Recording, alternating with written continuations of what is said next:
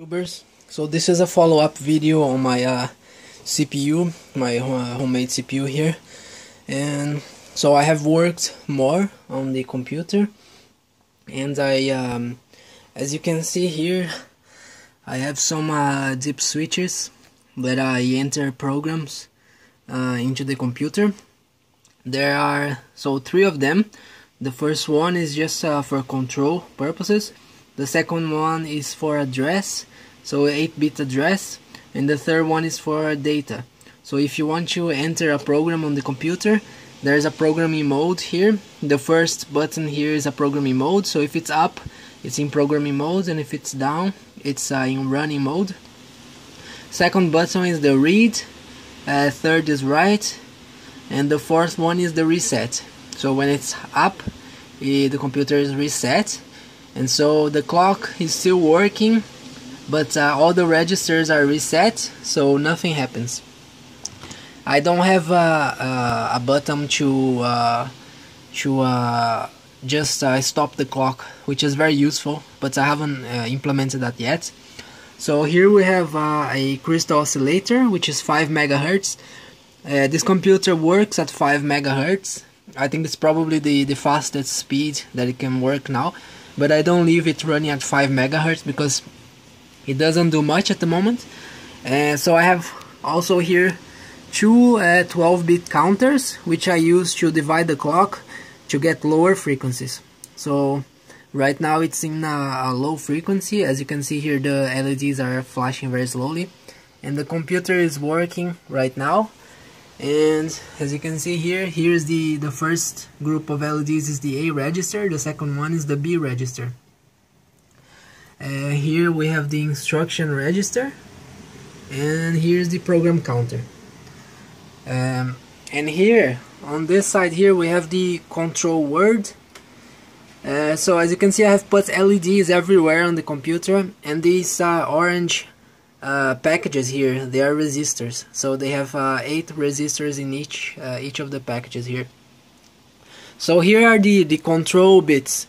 This is 32 control bits, so 32 bits, and these control bits, they control what the computer will do on the next rising edge of the clock.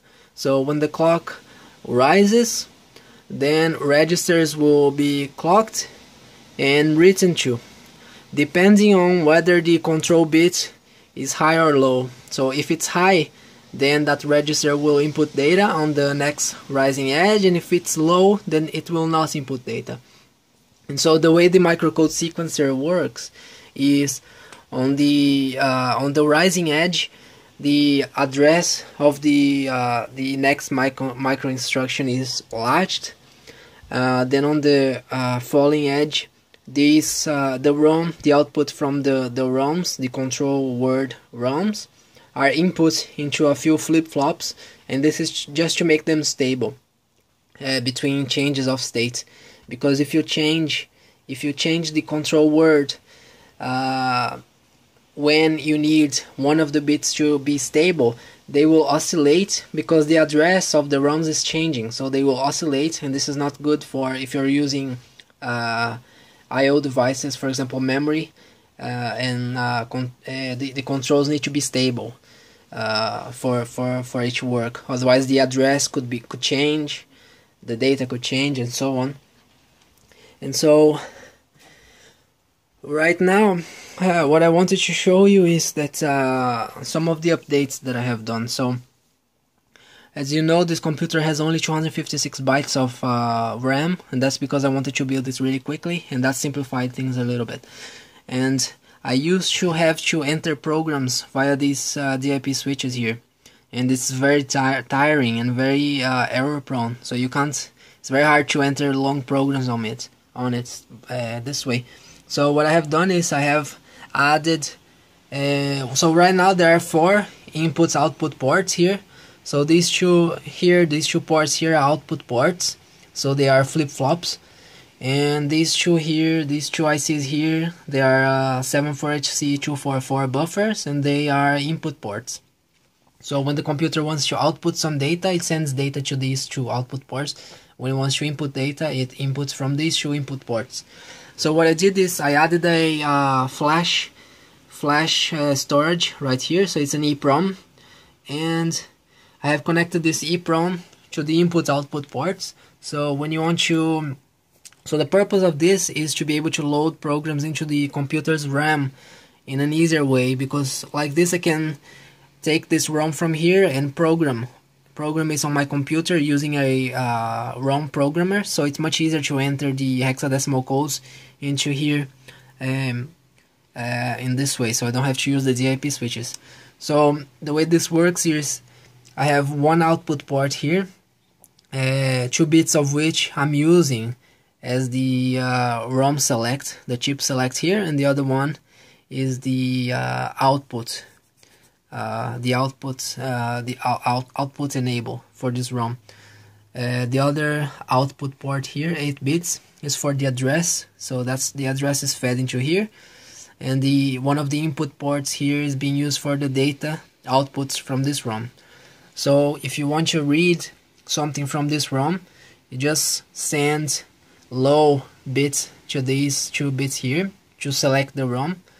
Then you send the address to this output port, which sends the address to the ROM, and the ROM will immediately send the outputs, the data, into this input port here. So then the computer can read the input port and can read this data into the RAM.